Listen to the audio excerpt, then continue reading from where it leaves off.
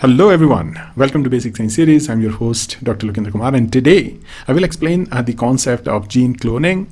And I've already designed all those things one by one. I'll bring out all these illustrations as you have seen already in my many videos, and I'll try to explain the concept in a nice interactive way, hoping that this topic will be clear and all the concepts that you will be able to understand.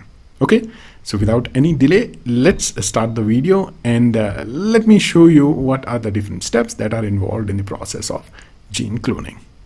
If you are entering into the field of biotechnology and you want to understand gene cloning in detail, so this video is going to help you to understand the gene cloning better. I will explain all these steps one by one, and I'll use these illustrations.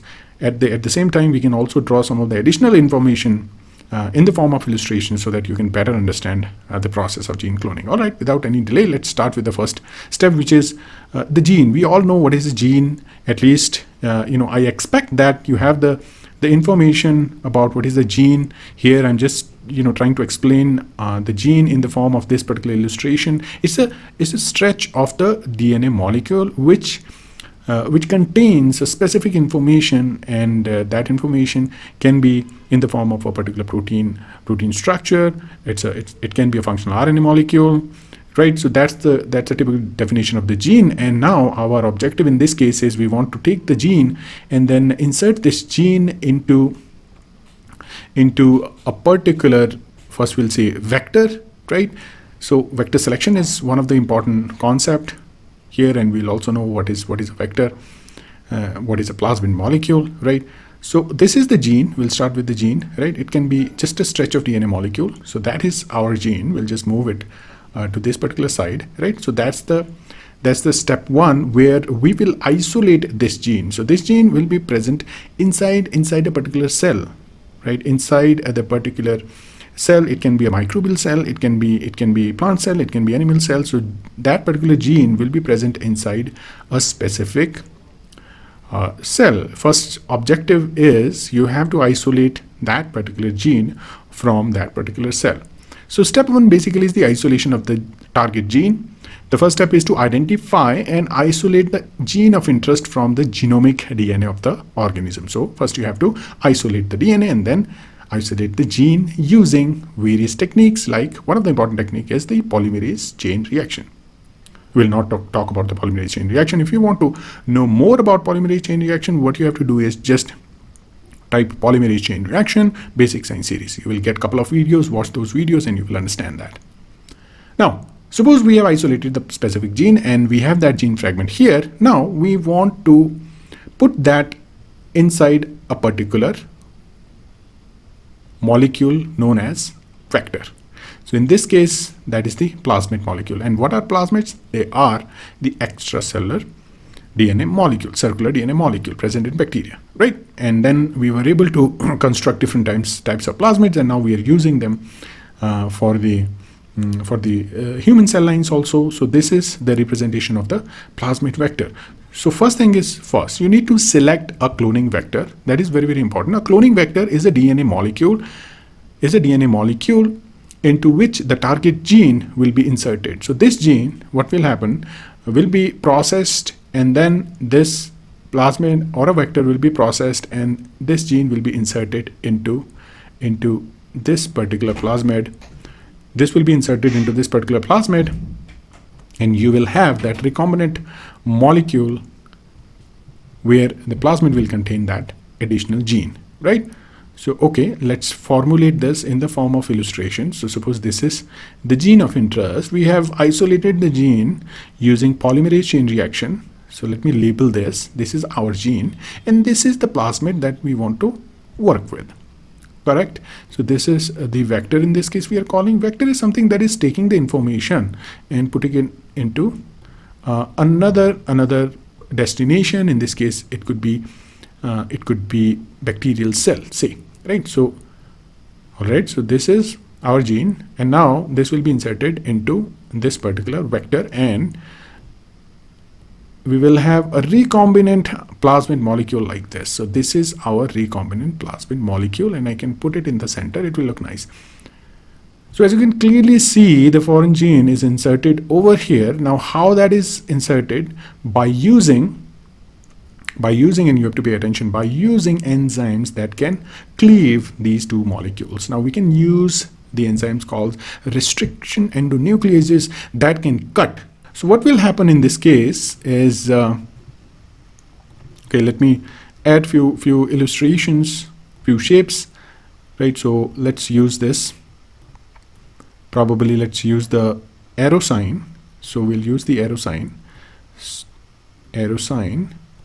When these two molecules, they were combined together, right? Okay, so this is the arrow sign that I'm using. After that, I'll just copy this arrow sign. Okay, so this is the arrow which indicates when these two things, they combine together, and then we have the recombinant DNA molecule. What happened in this case is basically we have cleaved this particular plasmid like this particular plasmid at the two different sites, and those sites are nothing but they are the sites where endonucleases they can cut. So plasmid usually have multiple cloning sites, so we can cut the plasmid at specific sites, and then we can also have those sites in this particular gene, and we can cut this gene also with the same kind of restriction endonucleases.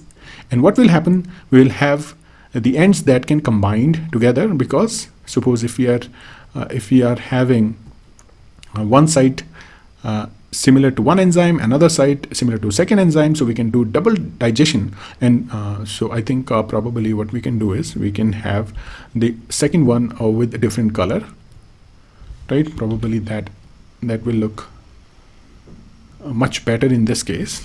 So I'll make this green, right?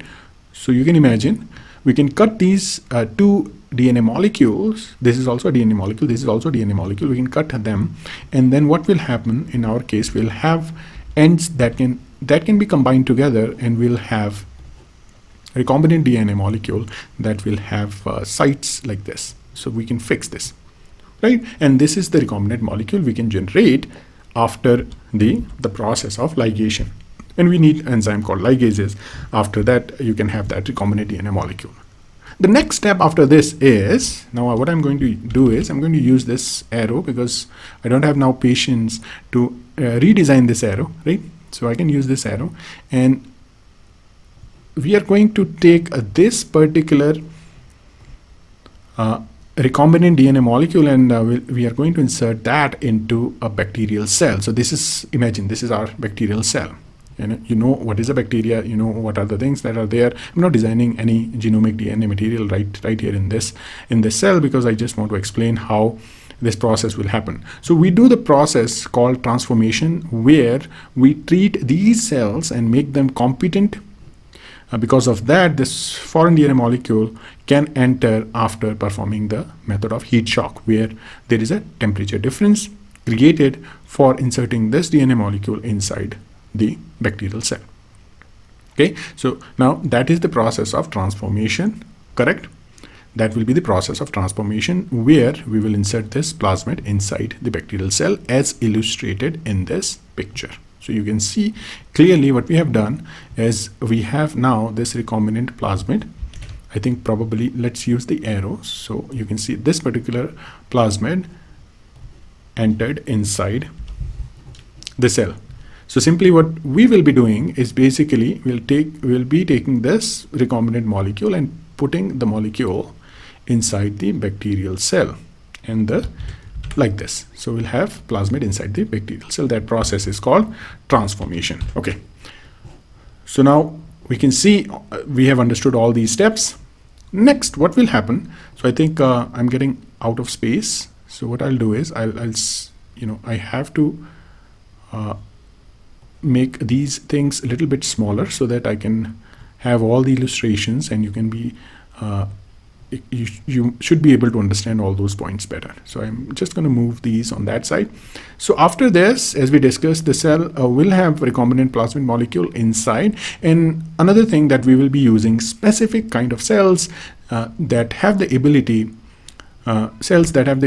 not to degrade the foreign molecules. So we'll not go into the details of that, but we have specific strains like DH5 alpha of E. coli that are specifically designed to to keep the foreign DNA molecules, and the DNA molecule will not be affected by the cellular machinery. Okay, looks better now.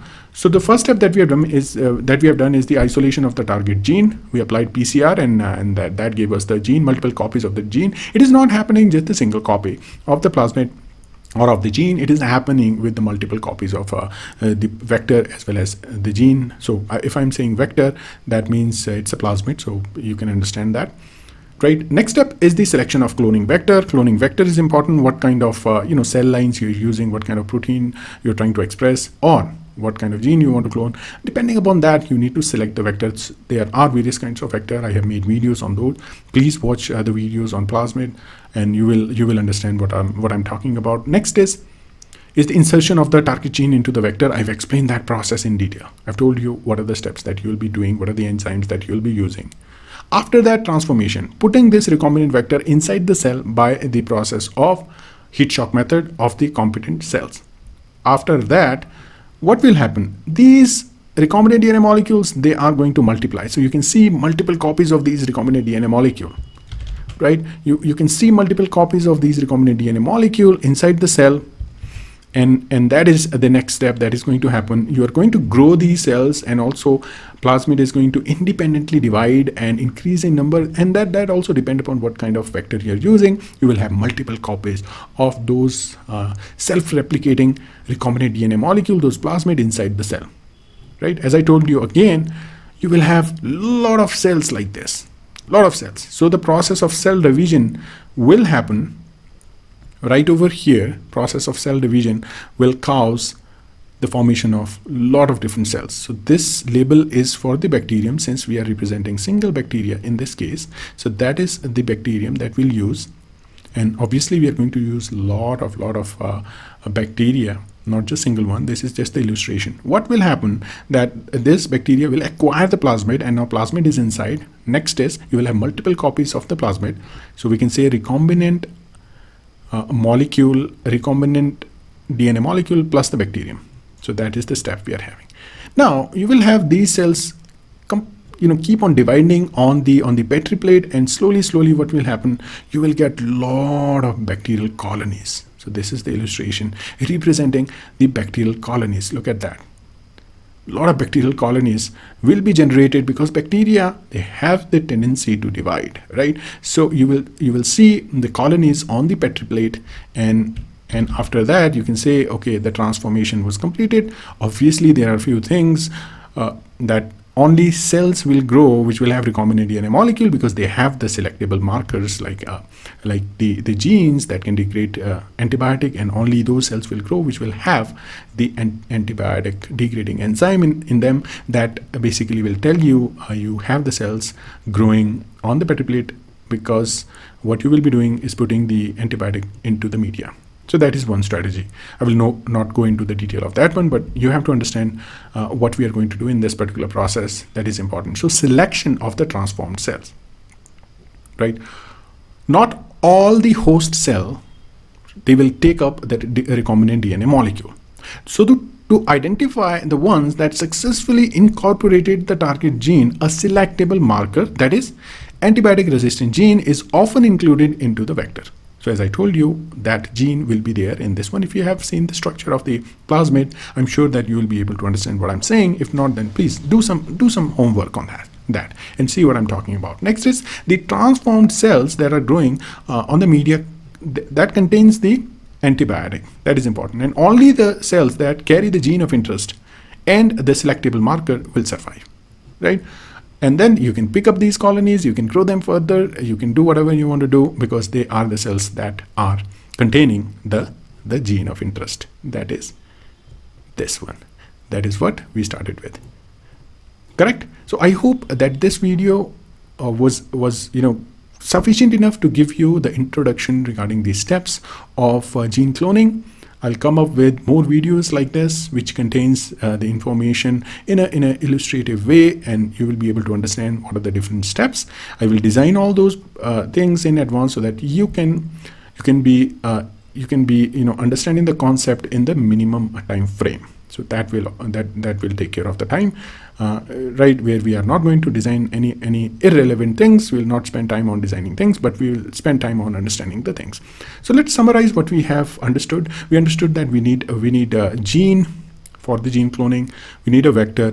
Selecting a vector is highly important. Then we need to construct a recombinant DNA molecule and then insert that recombinant DNA molecule inside the bacteria. After that, we have to grow these cells on a specific media, and then we can have our cells containing recombinant plasmid, and then you can isolate these plasmid again and again. You can if you want to again purify the plasmid from those cells, you can do the same, right? And then you can start with another gene if you want to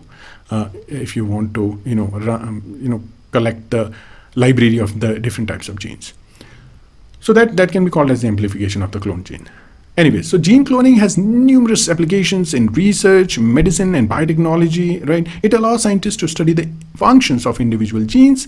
They can produce large quantity of specific proteins. So I told you that recombinant proteins can be produced by the gene, right? You can produce the bacterial protein into the system, bacterial system. You can produce human proteins in some of the mammalian cell lines, right? You can also investigate the genetic basis of the disease. Lot of other things you can do. You can prepare the library of the genes and understand their function, sequence them, and then this opens a new avenue for therapeutic development and a lot of biotechnological innovations.